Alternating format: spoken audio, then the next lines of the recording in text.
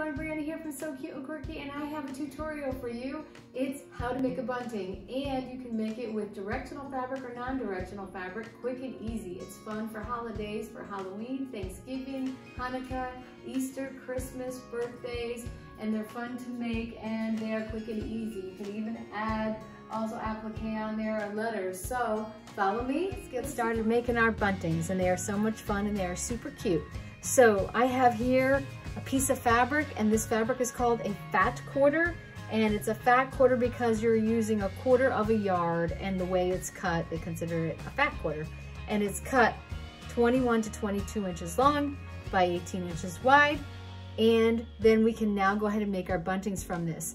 Well, I chose a non-directional fabric, and with that, that means that all these little candy corns are all different kinds of ways. They are not in one direction only, and I'm also going to show you a directional fabric with this as well, so you can see how it's used and how it's cut. We are going to cut 7-inch squares. You can make 8-inch squares, 9-inch squares, 10-inch squares, doesn't really matter, it's up to you. But we're going to make cut 7-inch squares, and then we're going to go ahead and get 6-inch long buntings or 6-inch long triangles from that, and we will get 6 total out of this here. So when we are cutting, we are going to want to first go ahead and cut to 14 inches in length here, because we're going to get 6 total. So we can trim this and we can use this for something else, this little extra here. And I'm left-handed, so I'm always cutting from the left side. Righties, you will cut from the other side, and use your ruler. You see I have a ruler. These rulers are perfect, and also a rotary cutter is perfect. So you just want to go ahead and trim that and make sure you get it all, and then we'll move that aside. We won't need this anymore, use it for another project. And now we're going to go ahead and just trim here, because I'm getting 3, I want 21 inches. So a 14-inch by 21 inch, so that we can get 7 by 7 squares. And here you will see I get this little piece here. By the way, this is the selvage edge. And with the selvage edge, you don't necessarily want to use it when you're sewing. A lot of people will use them for selvage edge bags and just put them all together, and they're super fun. It's stronger, and this is how they hold the fabric when they're dyeing it and everything and making it. So it's on each end to hold the fabric. So now here we have a 21-inch by a 14-inch, and we're going to want to go ahead and split that and cut down the middle 7 inches. So we're gonna get 2 long strips here, 7 inches, and cut. By the way, these candy corns are adorable, but I don't really like candy corns. They don't taste good to me, but they are really cute. My mom loves these things, and she loves those little pumpkins too. So now what we're gonna do is we're gonna go ahead and we are going to subcut 7 inches. So 7, 14, and then we already have the 21 there. So we're just doing 2 more subcuts here with our 7-inch. Cut again, hold down your ruler, move over, line it up, and you want to use your ruler as well as the mat, and you want to line it up here, and then we're going to now go ahead and cut again. So we have cut all of our pieces for our bunting, and you see here now I have 6 7-inch squares, 6 7-inch squares. So I'm going to put my squares together and just put these aside. And what we're gonna do with this here is, now you see I've got my square. So with my square, to make that triangle, we are going to take it, doesn't matter where, on a non-directional fabric. Doesn't matter where we fold it, when it's non-directional. So we will fold into a triangle. And then we can hand press, and with my hand, you see I'm just pushing down a little bit and hand pressing here. And we're gonna go ahead and sew one side. So I can either sew this side here, 1/4 inch seam allowance, or I can sew this side here, a 1/4 inch seam allowance. So let's go ahead to the sewing machine and sew 1/4 inch seam allowance. Again, this is with non-directional fabric. So don't forget that. Take it, fold it, press with your hand, and you can also press with a iron if you choose to. Then we're going to sew a 1/4 inch down one side, 1/4 inch seam allowance here or here. So follow me to the sewing machine and let's go. I placed my bunting on my machine. I also just pinned it a little bit just to hold it in place, and we're going to do a 1/4 inch seam allowance. You may want to use a 1/4 inch foot, or just be sure to look at your machine on the side where the 1/4 inch marking is. And we're going to go ahead again on one side. So don't forget to back stitch, and let's go ahead, and I'm taking out my pin and just stitch a little bit of back stitch. And with these, you can do what's called chain piecing, and therefore I can start another one right after that, and I'll show you some of those.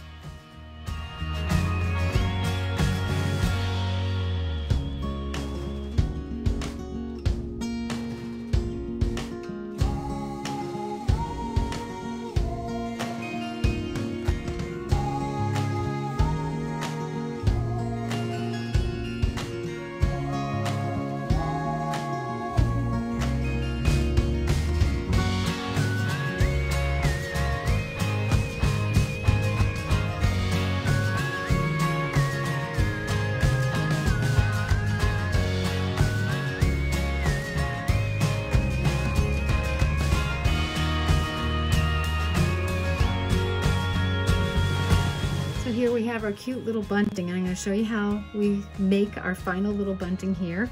And it is 6 inches long in length, and if we turn it over, we are going to see the seam is right here, and then we got kind of like a little pocket where we tuck this little extra in there, but it gives it nice stability once we put it on our little bunting line. So let me move this aside, and let's go ahead and grab one of the ones we just made. It's open on one side, and the seam is on along this side here, and we have this little bit edge right here. We want to trim that off, but not cut into the seam, just so that when we turn it, that point will come out a little nicer. So now, before we turn it, we want to now fold it over to the center like this, and we can go ahead and press that seam open. It just makes it nicer and flatter. You don't have to do this, but it does give it a nice flat look, and it looks really crisp. So then we want to just make sure and adjust and make sure that seam is centered. And we can also press this a little bit. And now we're going to go ahead and turn it, and let's turn it. And when you're turning it, you can use a chopstick, you can use a point turner tool. I have a little point turner tool right here, and I'm gonna poke this on the inside, and I'm just gonna push out that point, and see how it just popped that point out. So now we're gonna just readjust this here and make sure that the seam is down the center, and we can go ahead and press it.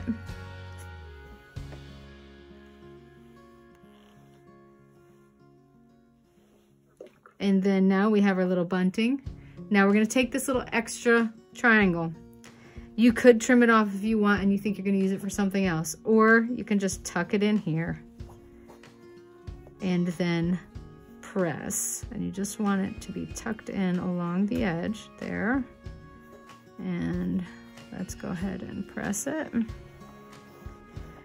And it's okay to tuck it in, because this here is going to be hidden by the binding or the bias tape. So that part will be hidden. And now we've got our bunting little flags, and here's 2 made already.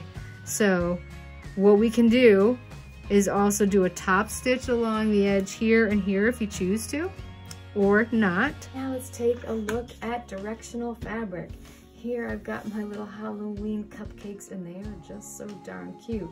We want them where our buntings are going to be hanging, where these are all in the upright direction, and we want them similar to this. Take one of my buntings, place it over it, and then I can have my little cupcakes facing upright once it's hung. So to do this, let's cut a little differently. You do use more fabric, but you can use the extra fabric for another project. So when we take this here, we are going to take our bunting, and we want to go ahead and just turn it so that we are going to find the point. So meaning where we want the point. That's the center line. For instance, fold this, that's the center line here. That's where we want to find the point or the focal area of what we want to cut. So if I want my bunting, let's say, I want my bat to be the focal point. I'm going to fold it.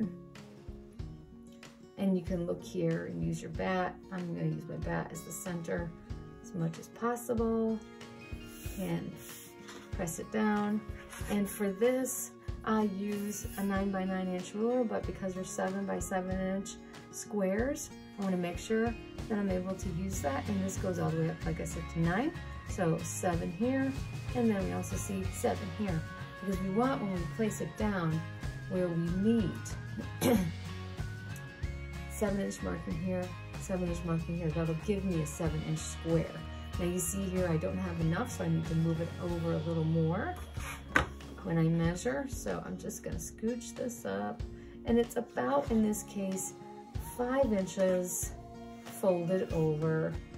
You see here 1, 2, 3, 4, 5, about, approximately is what it would be folded over. So my bat may not be center, but I may look and see if I could have another little critter there. So I want to move him back some, and just a tiny bit. Move him. See if we can get my bat on here. And then now I'm going to go ahead and I've matched my 7x7 bunting here. And then I'm going to go ahead and trim or recutter up and over, up and over.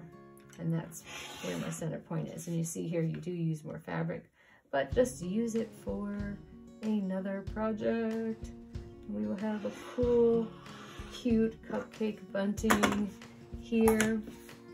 So now you see, I'm gonna open this up. I'm gonna bring this here. I want this to be my center line where I folded, and I would pin right here and stitch along this line, making sure that this is where the point is of my bunting. And then I can go ahead and open it up once I stitch it. I'm going to show you right side out so you can see it here, what it looks like,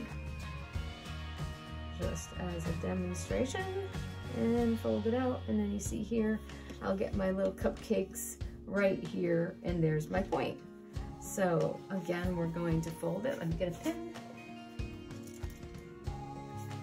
We're going to fold it along this center line here, and then we will go ahead and pin it and stitch it 1/4 inch seam allowance along this line, wherever your point is that you want it.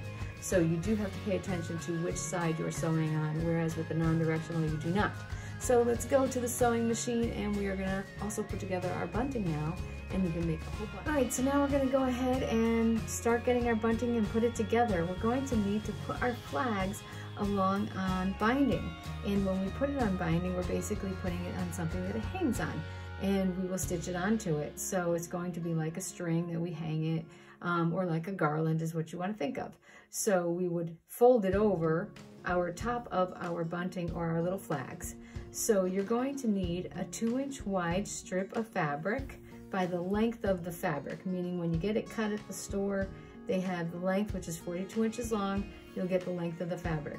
On average, the buntings can be about 6 foot long, 8 foot long. So if you cut 2 2-inch strips, you'll have enough for that and to make loops, and that's what you want to do. So I have 2 here, and I'm going to make about a 6-foot bunting in length. And once these are folded over, for instance, when we fold them, and then we're going to fold them again like this on the iron, we're going to get a 1/2 inch for our buntings and our little flags to go inside, just like that. So that's what we're going to do here. So here we need to put them together, and putting them together so that we can have one long 6-foot binding, we need to do that by sewing it together. So here's an example I've already sewn here, and when you fold it, you can see now I've got one long continuous piece here, and I have put them together here. So I made a marking, and then we'll go ahead and trim this after. So I'm going to show you what to do. So you take your fabric and you use and place the two right sides together. So put the end of one down, just like this, and then take the other end of your second strip and place it, and you want it to overlap just about a 1/4 inch a piece. You can use your ruler, you can eye it, but you want it to be about a 1/4 inch each overlap. And then what you want to do, and I'm going to show this other one again right here, just so you can see it. So we're going to place that right next to it there. So now we're going to take a pen, and then we're going to go on the diagonal and mark it. And you want the diagonal that when you fold it over, that it's going to give you one continuous strip. So then we will go ahead and mark it. And it's okay if you use a permanent pen because you're going to be stitching here. And you mark from corner to corner. So I just adjusted my ruler here. And then we're going to go ahead and pin it. And we're going to stitch from corner to corner here. And now let's go ahead and make this bunting, and I'm going to go ahead and stitch just like you see here is what we will do. And once I've stitched it, now I'm just going to trim it. This one's been done. And you want to trim out these little tips here. We call them little dog ears. Get rid of those there. And then we want to go ahead and press this seam open, and I'll show you in the iron. So let's go. Let's make our binding strip.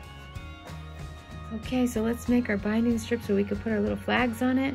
So you see here, I pieced it. First, we're gonna open this seam and press it. So we just wanna open that up a little bit and press it, just so it gives it a nice flat face on the back. Turn it over, give that a little press there. And now what we're gonna do is we're going to take and fold in our ends, fold it in about a 1/2 inch to 3/8 to 1/2, because we want that to be a nice finished edge. And then we'll do that with the other side. Grab the other side, fold it in. Then we want to start and take and fold first in half. First in half, wrong sides together. Wrong side, wrong side. And let's go.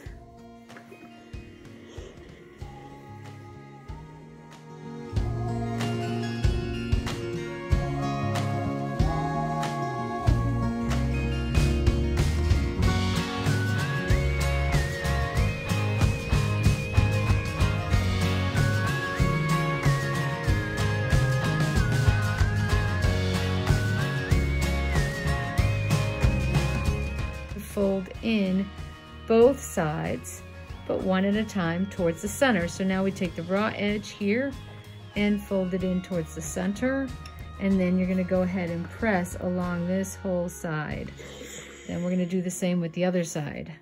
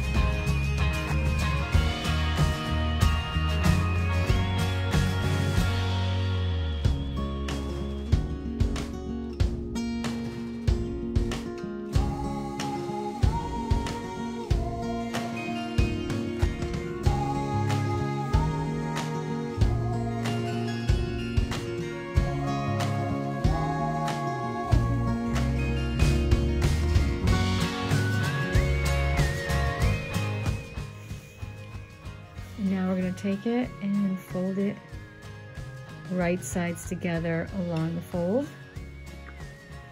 and give it a good press.